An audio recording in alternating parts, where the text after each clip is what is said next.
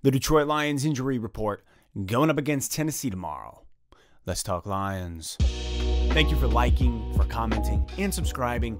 It's been a strange week with the Stafford injury. The Lions made it very clear. We're not going to let you know what's about to happen until the very end. It's kind of like anytime you watch some sort of cop show and then one of the guys does the breakdown at the end of the show and they're like, when this happened, that happened, this happened, that happened, and you're like, oh, too bad I missed it the whole time. That's what this is. Stafford is questionable. That's just the end. They made it very clear. The Lions made it very clear. We're not going to say anything about Stafford until the last second. So he is questionable. What's probably going to happen is Stafford is going to run out there 4 hours before the game, 2 hours before the game, throw the ball, and then be able to be like, yeah, I could take a few shots, or just be like, nah, it's not worth it. Something that we all know about Stafford is because of how tough he is as an individual, the guy is, he really is hard as nails.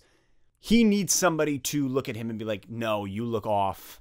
You look like you're grimacing. You're in pain. You can't play. Otherwise, Stafford is the type of guy who's just going to play. He gives everything for this city. He gives everything in order to play on a Sunday. So really, we're not going to know anything about Stafford until 2 hours before the game when he does his warm-ups and he's like, oh, I feel like Oscar the Grouch living in a trash can. I feel terrible. Stafford is the type of guy who will play through anything. So as of right now, he is still questionable against the Titans. I'm not holding my breath. A, I can't hold it that long. B, I don't think he's going to play. I think we'll sit him this week. We'll see how it goes.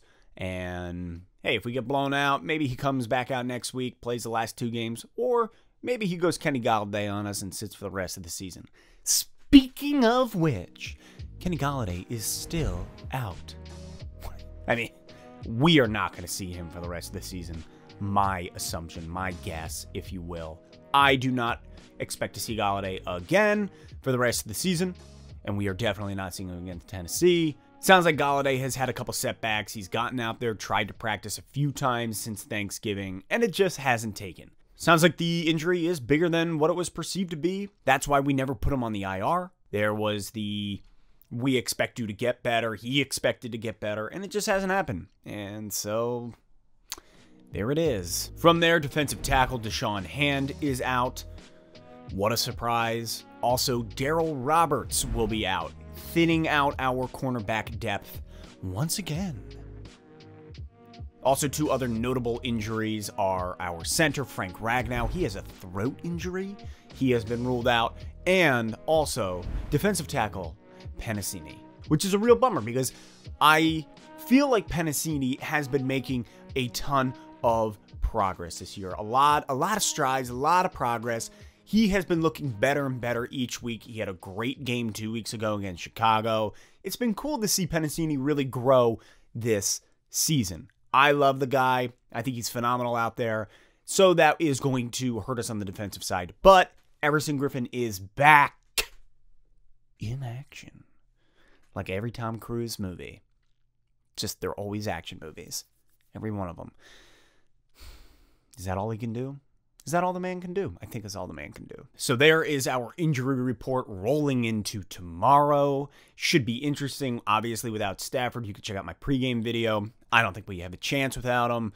So there is the aspect of me that's like, man, I really hope the guy is able to run out there and play because it'll make it a shootout. It'll make it a fun game. It'll probably be upper 30s on both sides of the ball. That would be fun. But I don't want to see him get any more injured than he already is. Probably going to need you next year, Stafford. I don't believe we are going to let him go. We'll probably draft a QB. But hey, you know what? That's a whole nother talk that we'll get to later this week. So until then, enjoy the game tomorrow, Lions fans, as best you can. Just accept the fact that, you know what? During a pandemic, we get to watch football. Even if we lose, we get some football. So there's some silver lining in that.